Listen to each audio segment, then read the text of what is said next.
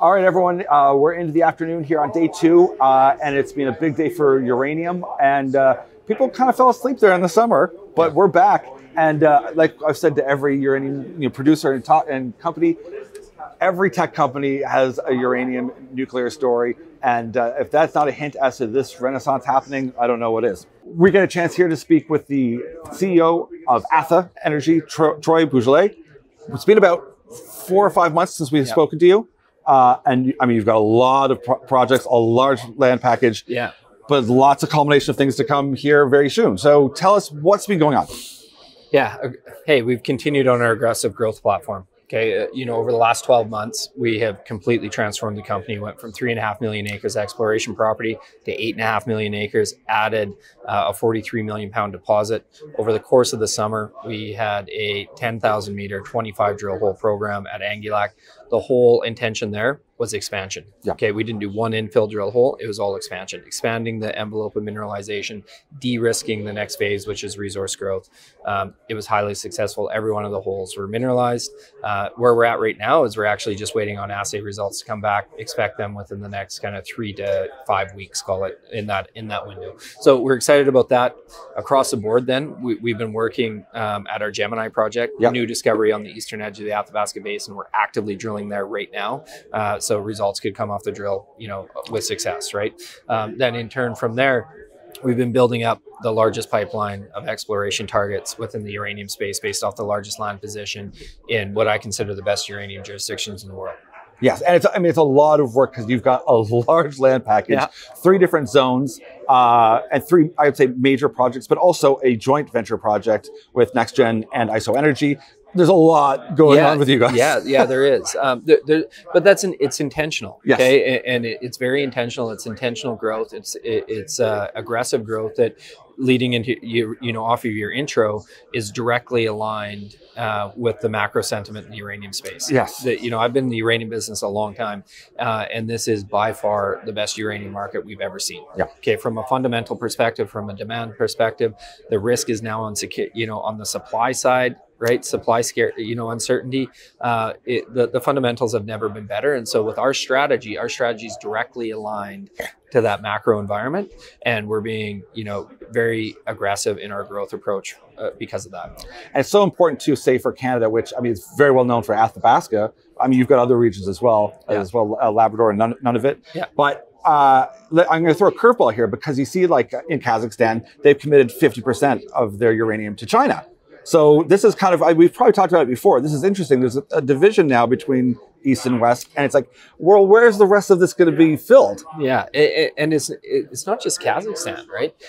You look at this, a bifurcated uranium market. We've been talking about this now for a while. It's coming to fruition, right? You're seeing Kazakh production being shelved and into the Eastern world. Geopolitical risk. You look at what's happened in Niger over the last 18 months, right?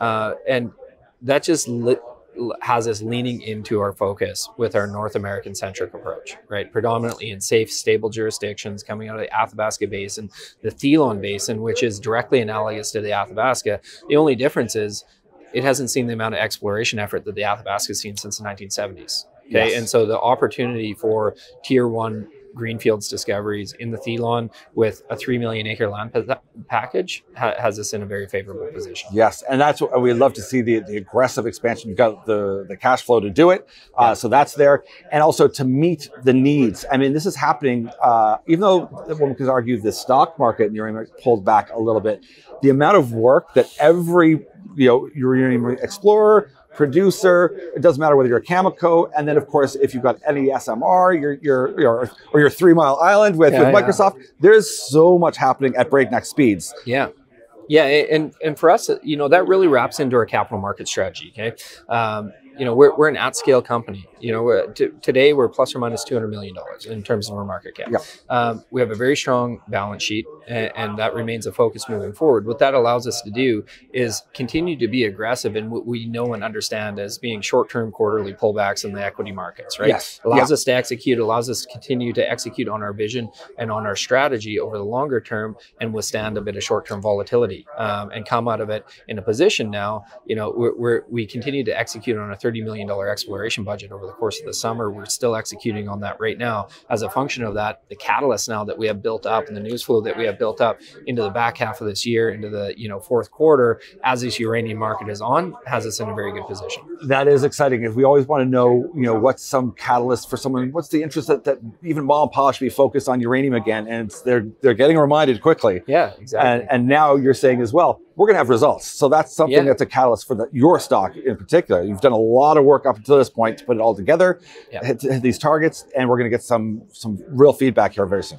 Yeah, exactly. So expect us, to continue over year one. Okay, we've completely transitioned our profile as a company. Yeah. Expect us to continue to aggressively pursue growth in the assets that we've acquired, and across the board. We have a growth strategy that we have executed on and will continue to execute on in line with this uranium macro environment.